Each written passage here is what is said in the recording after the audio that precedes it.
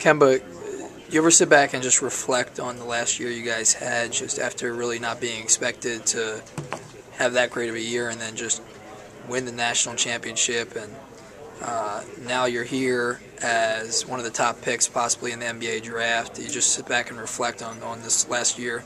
All the time, all the time. It's been, a surreal year for us, for me and my teammates, and it's something I will never forget. My whole college career has been, a great ride for me, and I put myself in position, to be picked high, and my teammates did, and my coaching staff did. So, I'm just extremely, fortunate and thankful for that. How much help has the UConn brotherhood, the guys that have already been pro, have they been of any help to you at all?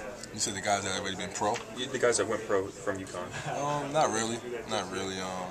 I speak to guys here and there, and they tell me a little bit about the process and stuff like that. But I'm just taking it all in. I'm just going through the process myself. People talk about, oh, he's small, oh, he's this, scoring bar, this. Do you think if people underestimate the value of a winner, a guy that just knows how to win, and like yourself, that just leads his team to victory time after time? Not at all. I think teams know that I'm a winner, and me speaking with a lot of the teams, they all told me that one thing they love about me is that I'm a winner.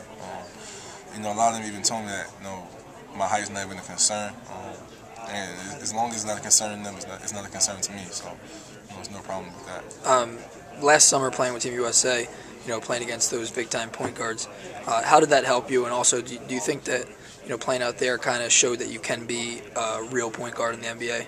Definitely. Playing with the USA Select team has definitely helped me a lot.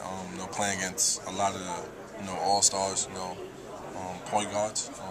It was a great experience. I got a chance to learn the pace of the game, which is an extremely different pace from the elite level to the NBA level.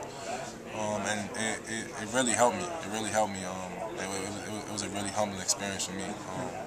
It just gave me a lot of confidence going into my junior season.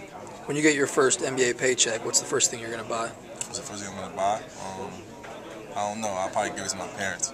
Just give the whole check to your parents? I give the whole thing to my parents. What's the first thing you're going to buy, though, at some point? I have no idea. New car? Nah. House?